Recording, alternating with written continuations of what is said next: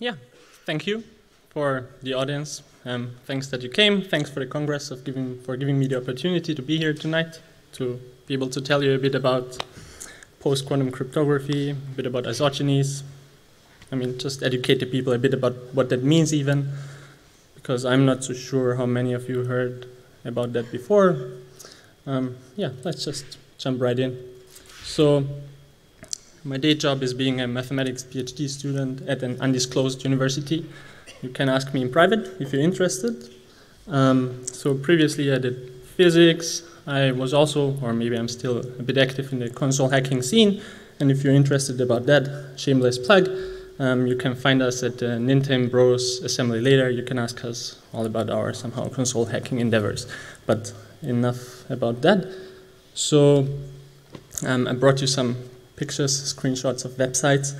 So I don't know if you have seen the chatter on social media and the blog sphere recently about that Google paper on quantum supremacy. So there's a Nature article about that, beyond quantum supremacy, and there is a Verge article that Google confirms quantum supremacy, a breakthrough, whatever that means. There is Google's own blog post about it. Notice there are always these shiny pictures of these huge tubs filled with helium where they house these quantum computers. So supremacy means the state or condition of being superior to all others in authority, power, or status. So calling something quantum supremacy, I mean, that screams of something being pretty amazing. But what actually does this mean for us? What does it mean for cryptography? And I think I can relieve you all about from maybe some fears that you had. For us in practice, maybe today, it doesn't really mean anything yet.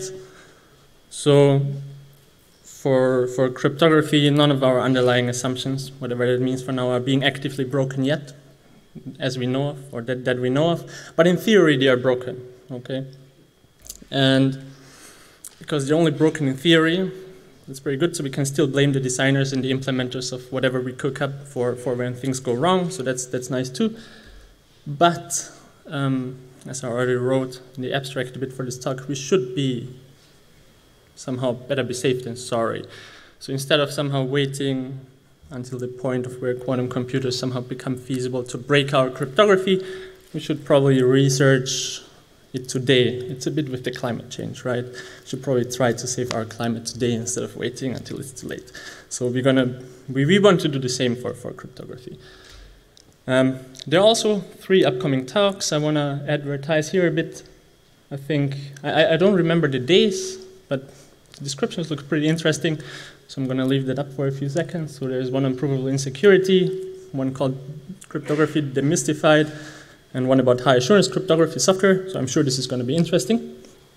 Okay, let's return back to what I want to talk about. So there's something I jokingly call the post-quantum cryptography zoo. There are a few buzzwords up there, you don't really have to know what they mean. I'm just going to say them out loud: lattices, codes, multivariate polynomial systems, that's also a bit of a mouthful, hash-based cryptography, and there is the one that I want to briefly talk about tonight, called supersingular elliptic curve isogenies. Okay, so this is the stuff that I really like. Isogenies, they're great. And now I'm going to tell you why they're so great. All right, so I don't know how many of you have a mathematics background. Maybe I can do a test. Can people raise their hands where if they have some formal training in, say, algebra or, yeah, okay, so that's pretty good. So just gonna tell you something about it. So there are decimal numbers, this is pi. Then there are rational numbers, somehow they are 1/2, 1/3, and so on and so forth. Then there are the integers from -infinity to +infinity, and you know, they follow nice whole steps. But for working with those numbers and for cryptography, we want something that's nicer behaved. We want somehow a finite set, okay? So this is just important for implementation. And the ones that we want to work with, I'm just gonna remind you, are the integers modulo n. So you take some positive integer n, big N, and then you consider the z from 0 to n-1, okay? And these numbers, they follow certain addition and multiplication rules, and it pretty much works like a clock phase, okay? I chose n is 12 here, And just bear with me, imagine my clock face goes from 0 to 11 instead of from 1 to 12, but it's really the same.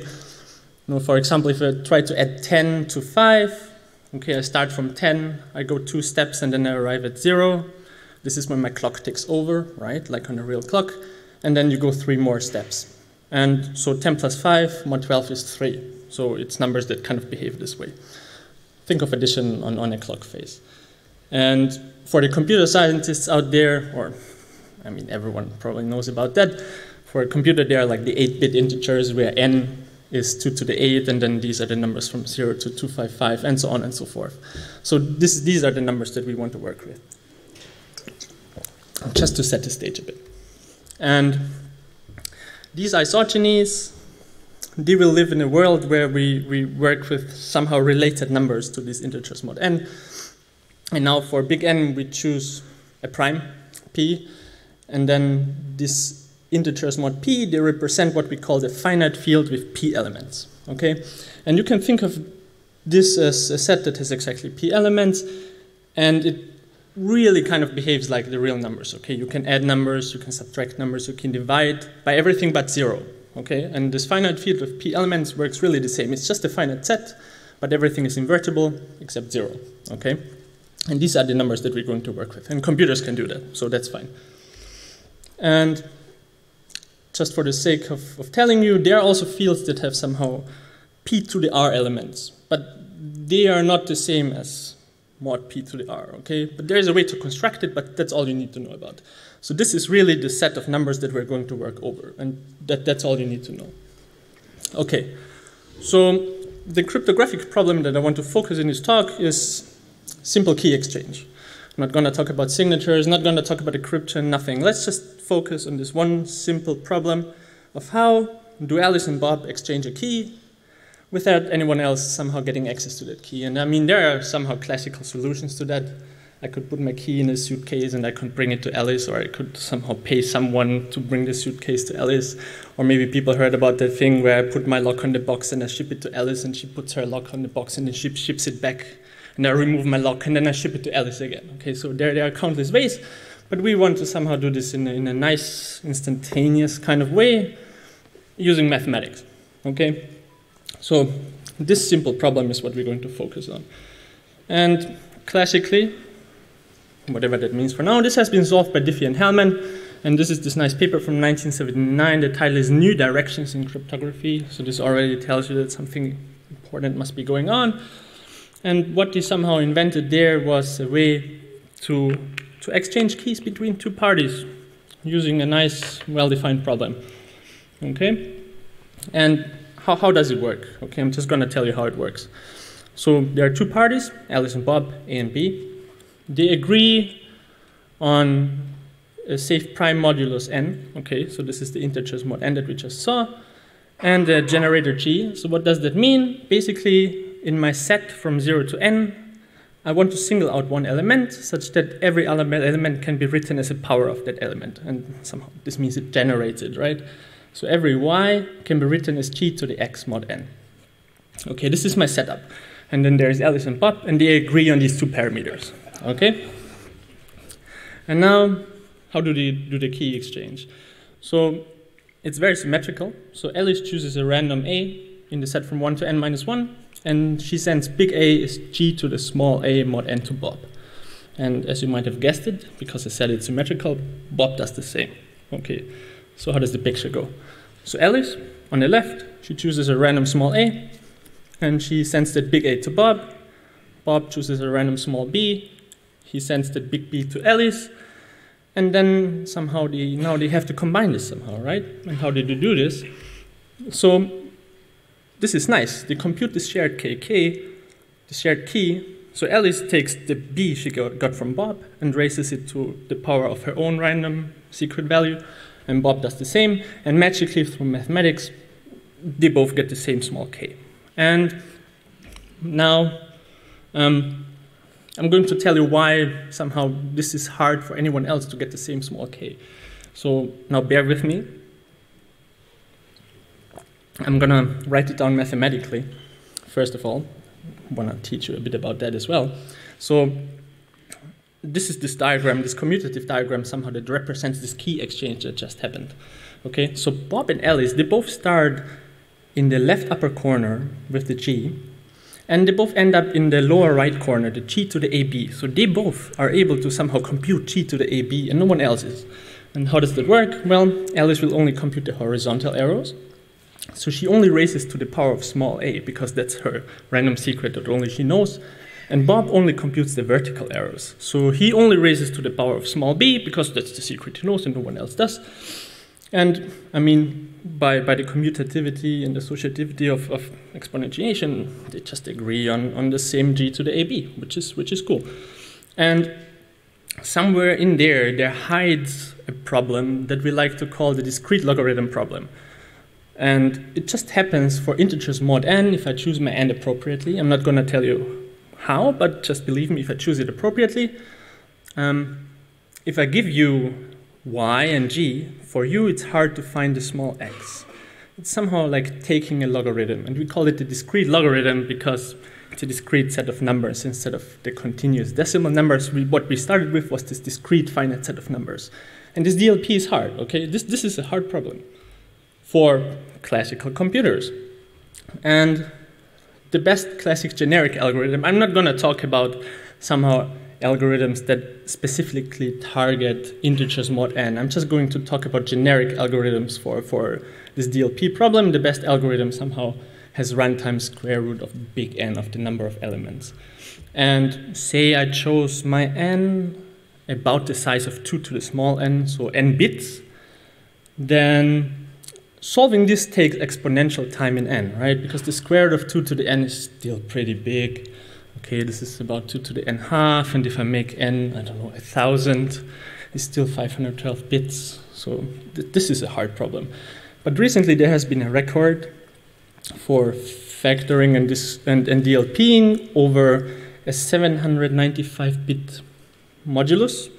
And they used a bit of a better algorithm, but still, it still took them a long time. Okay, so if I remember correctly, this feat took them 4,000 core years on a 2.1 gigahertz computer. I mean, it's still 4,000 core years. So this is a long time. Okay, but as you can see, it's possible to solve this. I mean, if I just put enough, if I have a big enough hammer, I can solve this. Okay, but again, you can make n pretty big, bigger than anything being able to solve this anymore. But, okay, so there's a quantum algorithm for this. And this is this other paper from '95, Peter Shor. So he thought of this algorithm that solves the DLP in polynomial time. Okay, now remember our big N, we took about 2 to the small n, and this Shor's algorithm only takes small n to the cube. And I mean, if n is 100 cube, it's not that big. And I can make n 1,000, but 1,000 cube is still not that big. Okay, so there is a good algorithm that assumes the existence of a quantum computer. I mean, as outlandish that might sound, but still, this algorithm in theory breaks the DLP. Okay, so I don't know, maybe in 20 years or in 30 years or 100 years, I don't know personally, but if there's a quantum computer eventually that somehow runs this thing, okay, DLP is broken, classically. So, well, what to do? As I said, let's just try to come up with cryptography for which we don't know a quantum algorithm, okay? Or for which we expect that there won't be a quantum algorithm ever. There are a few candidates. Again, there's this SU, lattices, codes, this long word, and isogenies, okay? Now, what I want to tell you about is what is an isogeny and how do I do key exchange with an isogeny, okay? Because I don't know, it's a fancy word, but what does it mean? Okay, and there was this other word that started with elliptic curve isogenies. So probably I should tell you about what is an elliptic curve, or give you a remainder if you've seen this before. So I look at this equation in two variables and two constants. The variables are x and y. My constants are a and b, and the equation is y squared is x cubed plus ax plus b. And now what I want to look at is all the solutions to this equation, all the possible pairs y and x or x and y. And of course they're going to look different somehow for the different possible numbers that I can plug in for x and y. And again, you might have guessed it. First of all, we're going to look at it over the decimal numbers, and then later we want to consider this again over our finite field, okay? Because we like we like this discreteness. And over R, a simple equation, I just show some values for A and B is set to 0, A is set to 1, A is set to 0, B is set to 1. The solution set looks like this.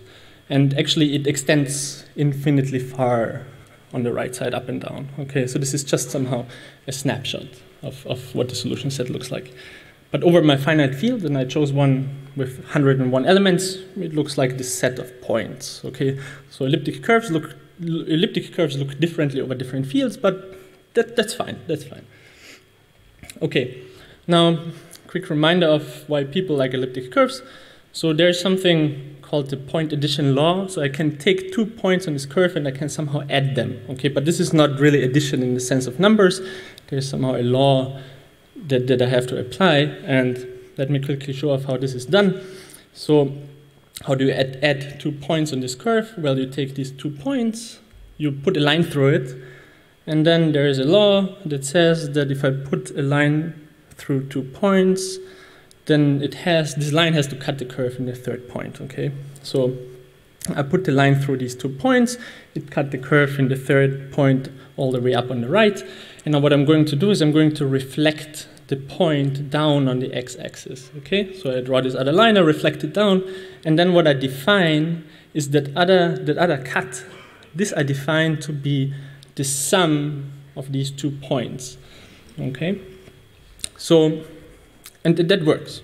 Okay, I can add point, I can subtract points, there will be inverses, so this kind of like acts like integers mod n when you only consider addition. Okay, kind of. It's not really the same. But you can also single out a special point O, like beautiful O, we call the origin, whatever that is, and this origin kind of acts like a 0. So if I add the origin to a point, well, I get the point again. Or if I add the point and its inverse, I get that point, I get 0. Okay, so there's something like a 0. And you can also multiply points, right? I mean, what is multiplication? It's just repeated addition. So in brackets n, this is what I write for point multiplication, just add the point n times to itself. Okay, so there's nothing fancy going on here. So you can somehow add points, you can multiply points. That's pretty cool. And if you look closer, you can look at this special set here that are denoted E brackets big N, and these are all the points on the curve such that if I multiply this point by n, it gives me 0, okay? And this set, for the mathematically inclined people among us, I will say this is somehow the n torsion of the elliptic curve, whatever that means, but if you're interested, you can look it up. This set kind of acts like additive integers mod n, like 2 copies of it, okay? And now this is where the term supersingular comes from, one of the definitions. This is not the only definition, but this is one of them. If you look at the elliptic curve, not over the reals, okay, or over which other numbers, but over this finite field, and if you look at the p torsion, then this behaves differently for different types of curves, okay? The p torsion is either empty, and then we call the curve supersingular, or it's just one copy of integers mod p, and then we call it ordinary, okay? It's not really important to know what that means. It just means that there's a distinction for curves somehow that's somehow ingrained mathematically deep down there. And because this n torsion is somehow 2 copies of integers mod n, additive integers mod n, I can generate it by taking linear combinations of 2 points, say p and q. And these are like the generators we saw earlier, right? But these are now additive generators instead of somehow exponential generators. But everything behaves kind of similar. And now you can use this to do cryptography already, if you wanted to, right? You can somehow look at the DLP in that group, but there's the problem again that the DLP in there's Shor's algorithm again, right? So even if you do cryptography in this group, you run into the same problem. Okay, so we have to do a bit better. We have to search further. And this is where isogenies come into the play.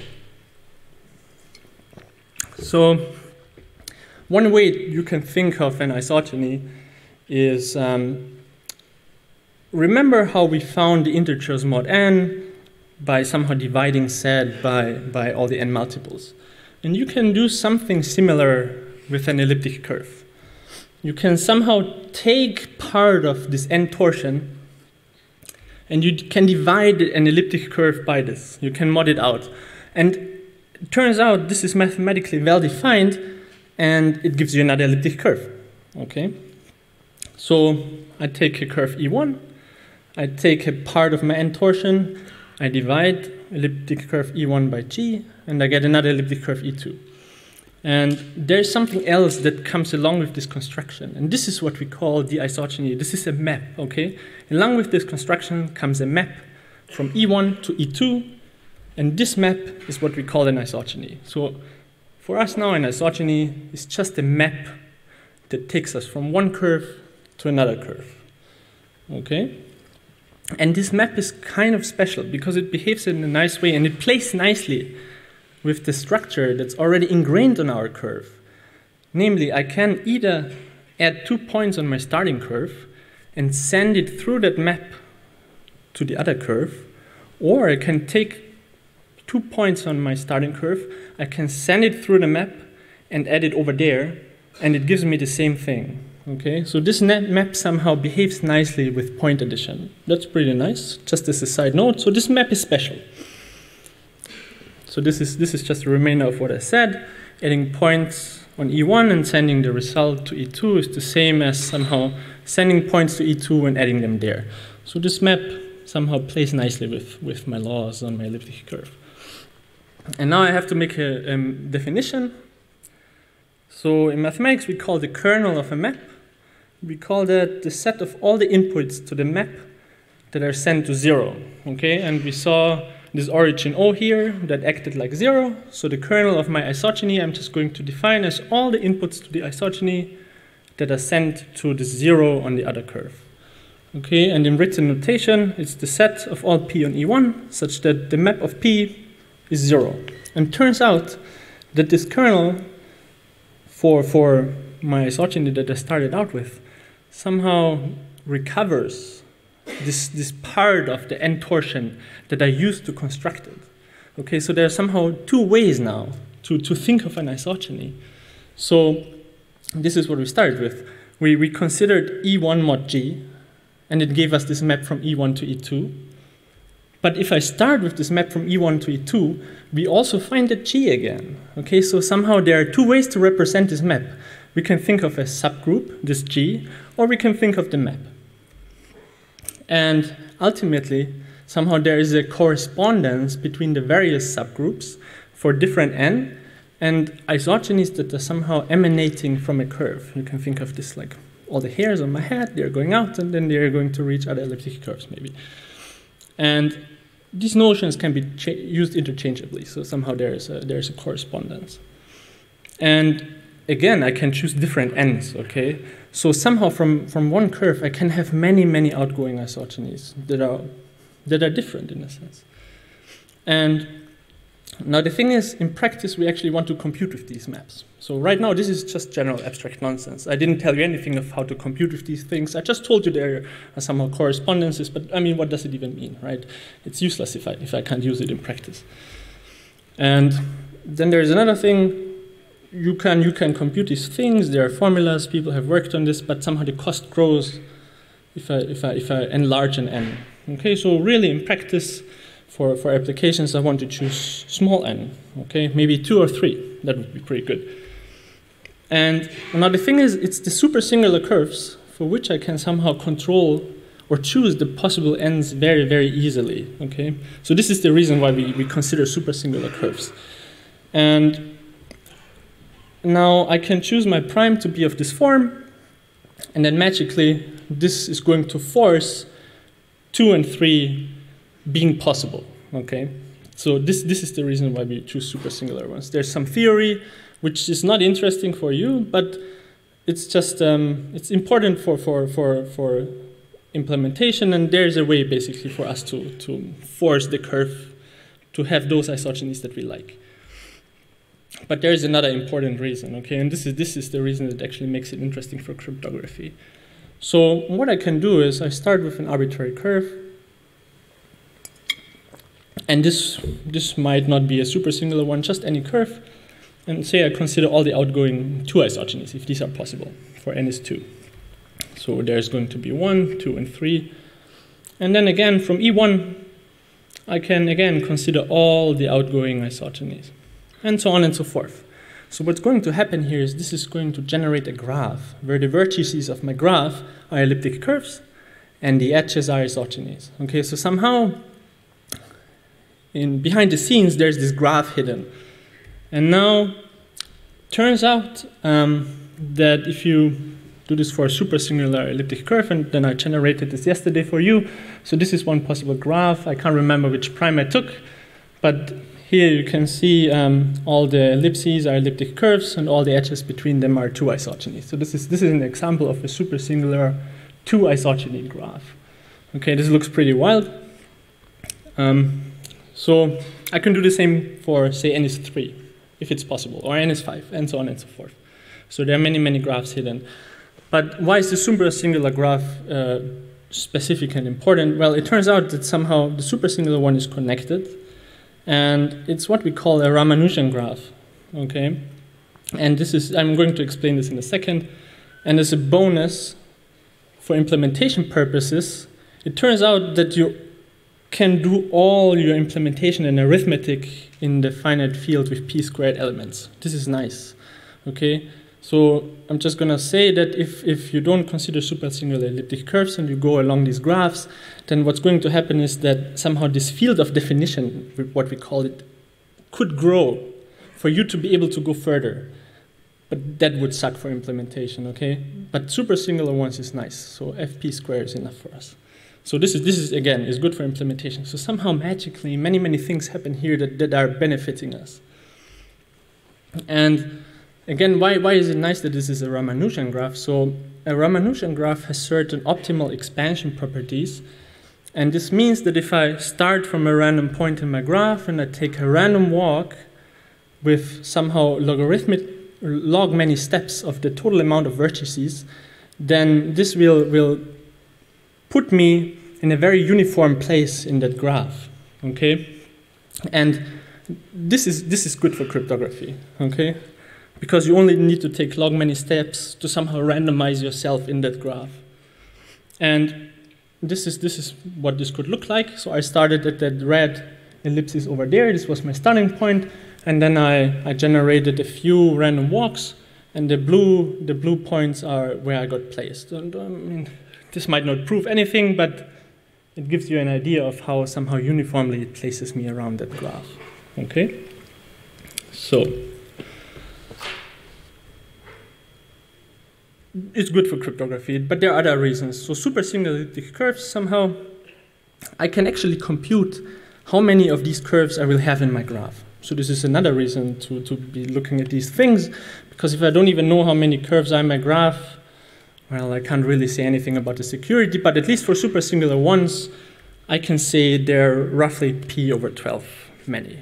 Okay, and then again, if I choose my p about n bits, well, then I will know that my graph has about 2 to the n elements. And at least there I can say something about the cryptographic strength, right? I can make n big, and then you can say, oh yeah, you have this random graph, you take some n length walks, and then it places you randomly in there, and your whole graph has about 2 to the n elements, and then I can say something about the expected runtime of my algorithms, right? So this is another reason why we want to consider supersingular curves, because I can tell you how many elements are in this graph. Okay, so a quick summary of what we saw, why this is nice. So what you get is somehow a compact representation of an L+1 regular graph, and we saw examples, for example, L is 2 or L is 3. Bigger values are possible, but we don't even care about those because this is what gives us the fastest somehow arithmetic, such that we can work over fp squared. This is nice. This keeps our implementation fast. I can tell you how many vertices are in my graph, about p over 12. And again, such that the graph has some mixing properties that are useful for cryptographic applications. So because I want to use this ultimately for cryptography. And again, that's what we said. If I choose an n-bit prime p, then the graph has about 2 to the n vertices. So exponentially many vertices. And turns out that there are some hard problems that I can ask you to solve in this graph that don't have good quantum algorithms. So one hard problem is this. I take two supersingular elliptic curves. So I just give you two random curves in this graph, and I ask you, find an isogeny path between those of two isogenies or three isogenies. Okay, and it turns out somehow that this doesn't have good quantum algorithm. So classically, I mean, the numbers are not super important here, but classically the complexity is p over p, the fourth root of p, and the best quantum algorithm is a bit better. But I mean, again, it's not super important what's there. What's important is that there is no polynomial time algorithm compared to our DLP that we started with. Okay, so if I make this p very large, your quantum computer, your hypothetical quantum computer, will probably not solve this. Okay, so that's cool. So how do we do key exchange? So I start with a supersingular elliptic curve E, where I chose my prime P, such that 2 and 3 isogenies are possible. And then Alice, earlier remember she chose a random number A, but now Alice will choose a random subgroup big A, and she will send E mod A to Bob. Okay? This amounts to Alice for computing an isogeny. And again, this is a very symmetrical key exchange, except that now Bob won't use the same generator, but Bob will use the 3 isogenies. Okay? So Bob will choose a random subgroup B, and then he will compute E mod B and send this to Alice. And this is the picture. There's Alice, there's Bob. Again, Alice chose A, Bob chooses B. Alice sends E mod A to Bob. Bob sends E mod B to Alice. And then how do they somehow agree on a shared key? Well, the way they're going to agree is they will just mod out by their respective subgroups again. And turns out the elliptic curve that they find is going to be the same for both of them. Okay, so how does that work? Again, let's return to our graph. So say Alice and Bob, they agree on the black curve. Okay? The black curve on the left side. And then Alice will compute these red steps, which correspond to taking a subgroup. So Alice will compute these red steps for her secret subgroup, and she will end up at the red curve in the upper right corner. And Bob will do the same, but now Bob is not in the 2 graph, but in the 3 graph. So this is the 3 graph. And the black curve that they started from in the 3 graph is down there. And he will also select a random subgroup, compute the secret path, and Bob will end up in the blue curve. And now Alice will send her red curve to Bob, and Bob will send his blue curve to Alice. And then Alice will consider the blue curve in the 2 graph. Okay, so Alice, she starts from the blue curve that she got from Bob, and this is the position in the 2 graph. And again, she computes that same secret path and ends up in the green curve, which is up there. Bob got the red curve from Alice, so Bob, he has the red curve there, again, computes that path, and then ends up at the green curve. And it turns out that the green curves here and there, they are the same. And this is going to be the shared key for them. This is SIDH. Okay, this is how you exchange a secret key using this supersingular isogeny graph, and that's somehow the whole magic. And again, let's compare these two things a bit, the DLP-based one and the SIDH one. So we had this square where Alice and Bob started in the upper left corner and again ended up in the lower right corner. And now SIDH looks very similar, okay? So Alice and Bob start with this common curve E in the upper left corner. Again, Alice computes only the horizontal arrows because she knows her secret group big A. Bob only computes the vertical arrows because only he knows his secret group big B. And again, they both end up in the lower right corner where they find a shared key. But now in this case, the shared key is not this element G to the AB, but an elliptic curve. But again, there's a mathematical way somehow to attach a unique number to it. So it's a solved problem to somehow actually make some bytes out of this. And yeah, that's SIDH. That's everything. This is a nice example of a post-quantum somehow cryptography scheme that we have today. And now let me finish with a quick conclusion. So I showed you the SU. There are several candidates somehow for post-quantum cryptography. And among of them, are some schemes based on supersingular elliptic curve isogenies. And we've seen that we know some hard problems involving these isogenies that are somehow hard for quantum computers, which makes this one possible scheme for somehow a quantum computer world, okay? And probably I should say that we don't envision a world here where users like me or you are in possession of quantum computers. Probably what we think about is somehow that state actors are in possession of quantum computers, right? So this is even more important for us to be looking into these things. And what we saw was somehow to perform a Diffie-Hellman-like key exchange using these isogenies. But, and this is what I didn't tell you about in this talk, there are also schemes for signatures based on isogenies. There is a scheme for key encapsulation based on isogenies. So there are other possible candidates for other somehow cryptographic building blocks based on isogenies and these hard problems. And if you're super interested about this, you can either ask me or come to our assembly. And if you like reading somehow scientific papers, papers about isogenies and cryptography in general, you can find this on the ePrint archive. Okay, so this is a web page where people post preprints about their papers, and there's a huge collection about, among of them, isogeny papers. So if you're interested in this is somehow the place to research. Okay, and with that, I would like to thank you all for your attention.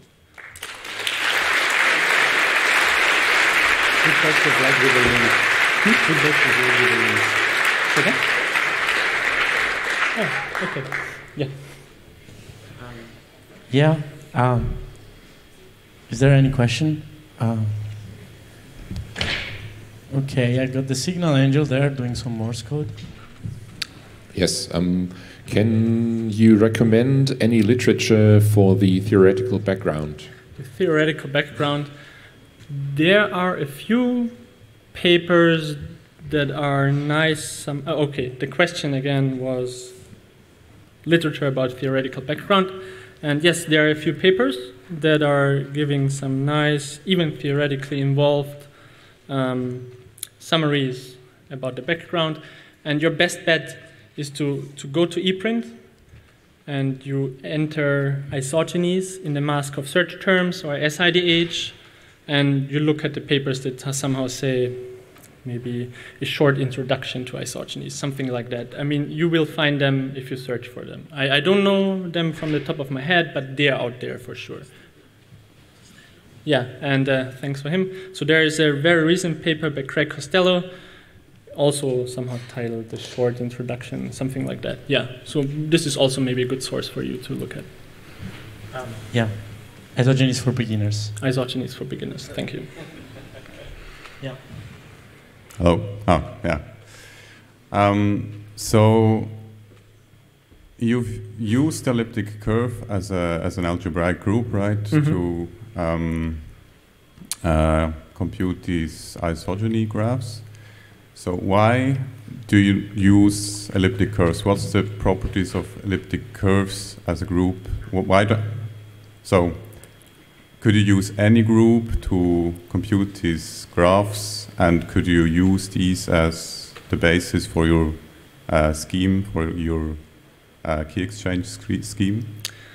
Okay, so the question was why use elliptic curves and the group structure that they impose to look at isogeny graphs involving elliptic curves, and whether I could use maybe other groups.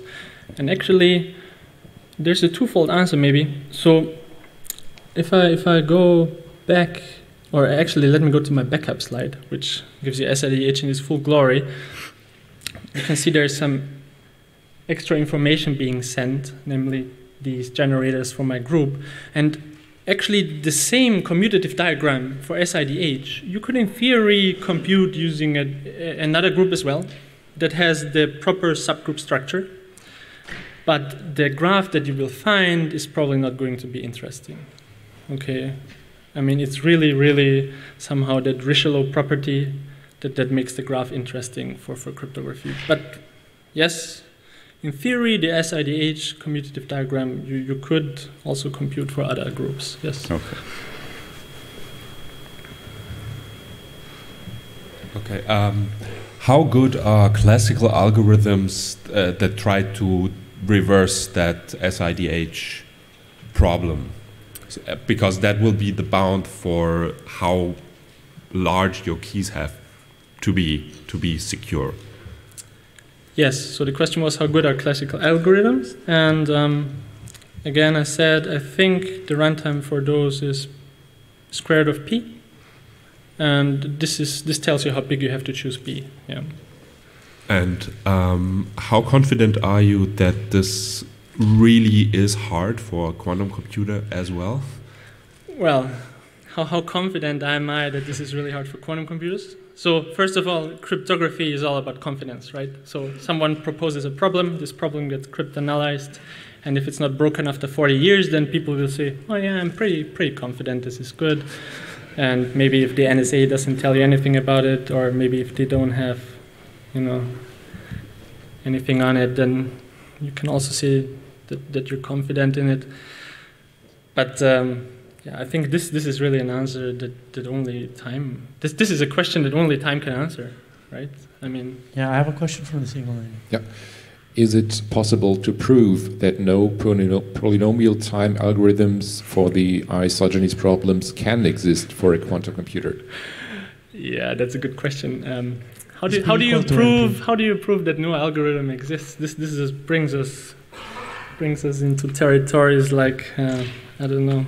Yeah, no. let's not do that. Microphone one. Yeah. Good talk, by the way. The last slide, you say that this is hard for a quantum, but that can't be true because we don't even know if any algorithm is hard for classical computers, right? So I'm guessing you're saying that intuitively it feels hard, yes. Which is the same intuition we might have about like factoring and exactly. So on. So you mentioned there's multiple candidates for post-quantum cryptography, and they all intuitively feel hard somehow. Do you know if this specific candidate, would this be your horse in a race? Like, is there anything about this specific way that you think would be the best fit for post-quantum cryptography? Okay, so your opinion is very valid. Of course, we don't know if it's hard, right? This again connects back to the other questions. How do you trust something like that? Again, people do cryptanalysis for 40 years or whatever, and then you say, well, no one found anything, it's probably hard. Right, but it hasn't been 40 years for this. Exactly, you cannot say that. These things are relatively new. And personally, I'm not gonna, believe in any of these things until some time passes. So my reason for looking into these things really is more somehow a mathematical curiosity, because I think these things are beautiful. And somehow the cryptography that arises from it is more of a side effect for me personally. So I'm not gonna put out any somehow, guesses on which of these things is actually gonna win the PQ race or whatever. Yeah. Hi. You showed or said you think it's hard for the classical way and for the quantum cryptography way. Mm-hmm. I think I just read a paper like last year about a combined way doing classical and quantum cryptography combined, which outperforms either one of those ways. Do you think this could also be can be relevant or make this one way put in computable in polynomial time? So are you talking about an algorithm that somehow combines a classical step and a quantum step to break this? Yeah, well, I mean, most algorithms somehow that we say use a quantum computer involve a classical part anyways. I mean, if you think about Shor's algorithm, there's a classical part and a quantum computer part.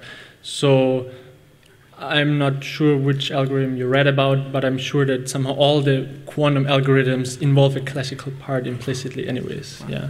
So, yeah. Signal Angel? Yeah. Can you please name the mentioned contestants in the NIST challenge based on isogenies? So there is Psych, I believe. supersingular isogeny key encapsulation, but I don't really follow the NIST thingy closely, so I actually couldn't even name all the names that are involved in it. But you can look it up on the NIST website, and I believe somewhere there is also a classification of the contenders into the SU. So they will tell you which contenders are based on lattices and which contenders are based on codes and which ones are somehow based on isogenies. But off the top of my head, I don't even know. No, sorry. Microphone one. If I got everything correctly, those isogenies are group homomorphisms between the elliptic curve and the factor group of the elliptic curve by G, and which has kernel G again. Yes. And well, you said that finding the isogeny path in the graph is rather difficult, but wouldn't the real difficulty rather be finding the subgroups G? Because group homomorphism between the elliptic curve and the factor group with kernel G is simply the canonical projection. Exactly. So I see you are mathematically trained, which is very nice. And I appreciate math, that. Yeah. This is great. And I'm very happy about that. And yeah, if you look at this slide, actually, so the secrets are these alphas and betas, which somehow determine the subgroup. And yes, so finding the isogeny path is equivalent to finding the alpha somehow that generates this group. And as you said correctly, finding the isogeny path is somehow finding this group. But it's just somehow restating the problem, but it's still hard somehow to find this subgroup. Yeah. All right, thanks. Thank you, very cool. Microphone 2. Okay, thank you for the great talk. So can you play this game a little bit further? I mean, can you choose higher dimensional abelian varieties to make it even more secure, or is it just absolutely inaccessible? Like, I mean, from the computation perspective, like the choice of field of definition is difficult, for example. So, okay, so the question was on whether you can use higher dimensional abelian varieties, and maybe for the people who don't know what that means, somehow you can attach a dimension to these things in elliptic curves, somehow have a dimension 1 attached to them, and the question one was, can you somehow look at dimension 2 or dimension 3 or higher? And actually, back in the days when people were thinking about the DLP problem on the points of elliptic curves that I mentioned briefly, people had the idea of maybe using dimension 2 or dimension 3, but it turns out somehow that this DLP problem actually at some point gets easier in higher dimension. Okay, so classically, if you look at the DLP, you somehow want to stay at dimension 2. But now what you can do, of course, is you can look at isogenies between dimension 2 or dimension 3 ones. And actually the problem that arises there, and this makes elliptic curves very special, is that we can compute isogenies rather efficiently for elliptic curves because of Belou's formulas. Okay, so somehow this gives us a very direct means of computing these. But it actually gets hard as the dimension grows. For example, for dimension 2 already, the only isogenies that I somehow am able to efficiently compute are 2 and 3 isogenies. So there are some packages out there that can compute higher ones, but only if my prime is very small. And for dimension 3 and higher, it gets even harder, okay? And then there's another thing that comes into play. So dimension 2 varieties, somehow they all arise from what we call hyperelliptic curves. But if you look at dimension 3s and higher, then somehow, sometimes you land at the point in your graph that does not come from a hyperelliptic curve anymore. So there is another complication. So, I mean, I had a friend who was looking into genus 2 isogenies, and it's possible to do there, but I don't know. I think personally this is more of a toy than something that's good in practice. Yeah. Can you use this scheme to implement a fully homomorphic encryption scheme, or is it already? No. No. Yeah. No, fully homomorphic encryption is somehow a pipe dream. But, I mean, sometimes it's possible. So the idea is somehow that you can add ciphertexts and get the sum of the ciphertexts and have a second somehow operation. Namely, you should be able to multiply ciphertexts and get the multiplication of those ciphertexts. But we didn't even talk about encryption. Okay, so. Yeah. Another question, is there any crypto primitive used in the isogeny approach that cannot be stark reduced to finding a hidden subgroup in an abelian group? Could you repeat the question, please? Is there any crypto primitive used in the isogeny approach that cannot be stark reduced to finding a hidden subgroup in an abelian group? Okay, so this, I think, this question tries to connect back to somehow maybe the hidden shift problem or the hidden subgroup problem and Kuperberg's algorithm, but I think I'm not able to answer that question now without talking to the person that actually asked it, because it's a bit vague, so I'm sorry about that. How do you send an elliptic curve over the wire? Yeah, maybe I should answer that actually. So we saw the parameterization of the curve that had these coefficients big A and big B, but what I didn't tell you is that to an elliptic curve you can actually attach what we call an invariant in mathematics. And for an elliptic curve, this is is called a J invariant. It's a single integer which somehow determines this elliptic curve uniquely. So if I want to send an elliptic curve, I can simply send you its J invariant, and if you know the field of definition, you're going to be able to somehow recompute it just from this single value. So it's actually quite a compact representation, which makes this also interesting. This isn't. Yeah. I guess this is all. Thank you.